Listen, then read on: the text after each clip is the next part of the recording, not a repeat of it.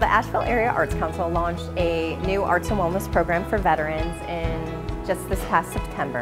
And we saw the need based on some other work that had been started in the community here at Out-of-State Clayworks, as well as a doctor at the VA hospital had a creative writing program. And we really wanted to be able to develop a new signature program for ourselves while also collaborating with other organizations or individuals to grow impact. There are a lot of arts-based experiences here, but not one specifically for veterans, and we are trying to target veterans in particular with PTSD or traumatic brain injury symptoms.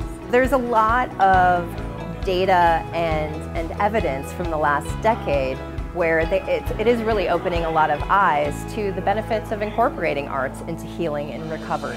The Ramble Charitable Fund is increased by sales within the Ramble, and a certain percentage of that goes to the charitable fund, which is used for grant making. They enjoy getting requests that offer something a little bit different, and so when they receive this request from the Asheville Area Arts Council that very specifically helped veterans in their service community through an art program, they jumped on it and they thought it was a great opportunity for them. When we heard that we had the opportunity to impact veterans and it combined with the arts and the therapeutic opportunity, it really became something we became very interested in. The Asheville Arts Council has such a high level reputation. The first time that we released information that we were offering this program, we were inundated with other individuals as well as organizations who really want to be involved for the future. All of our programs are at capacity, completely full, the ones that we've offered this fall.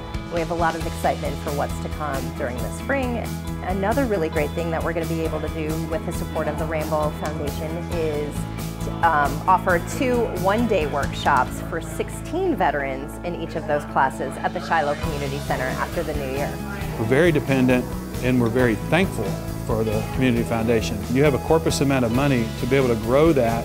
We don't want to grow it for return for us. The more that fund grows, the more people we're able to help. One of the leadership roles we want to play is encouraging other people to come alongside us in different programs, especially unique programs. It's always fun when you get to see things play out, but when you get to see it play out in a collaborative nature such as this, that's rewarding.